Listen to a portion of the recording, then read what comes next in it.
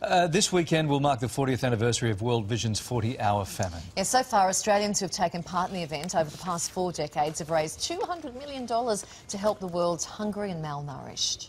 So for more on this, we're joined by World Vision 40-hour famine ambassadors and home and away stars, of course, Nick Westaway and Kassandra Clementi. Hello. Hi, guys. How are you? Guys. Why do we need to support this fabulous cause? I think so.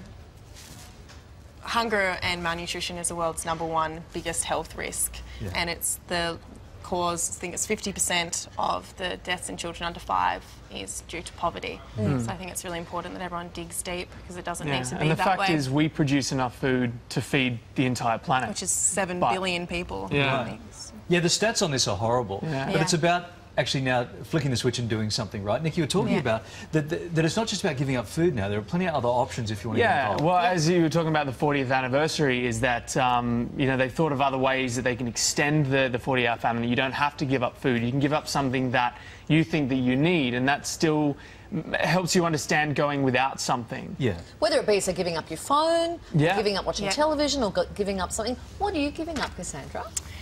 I think Nick and I are both giving up food for 40 hours. Being the 40th anniversary of the 40-hour famine, we wanted to take it back to where it started.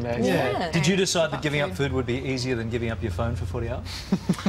Cass? Oh, Nick! I'm not sure. Maybe I'll do both. We'll see. It's such a good idea. How are the castmates going? You got everyone involved down along the bay there? Trying to. We're trying to. Yeah. I mean, we get involved in a lot of different charities, and obviously this is the one we're being ambassadors for and really trying to get involved in. So pushing it through social media and trying to get as many people involved. Because Nick, your family has a rich history of supporting the 40-hour famine. Is that right? Yeah. My dad actually was involved in youth group in his teens. So back in the 70s, one of the first years it was ever done is him and his friends did it, so he's done it a few times. Kassandra, have you gone without food before for 40 hours? I have. I did it a few times as a kid. I was okay. Yeah. I didn't do too bad. I think you got the barley sugars and the water and everything growing up. But I remember it gets a little grumpy if that lobster mornay is just a little bit late. I know. Well, the filet mignon. They call it hangry, don't they? Hangry. That's what you call it. Angry and hungry. Tell just quickly before you go, life on Home and Away, how's it treating you? Good? Good, yeah. Happy where we are.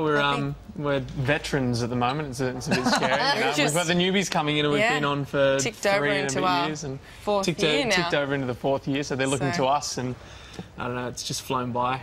You're a couple of old timers. 40-hour famine. Before we go, how do people get involved?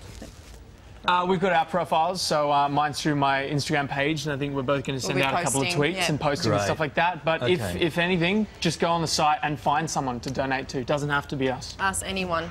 Good stuff. All right, we're going to put all the details on our website so people can find you easily. Thanks for coming in, guys. Great cause. Good on you. Cheers. Don't get too hangry. Back in a moment.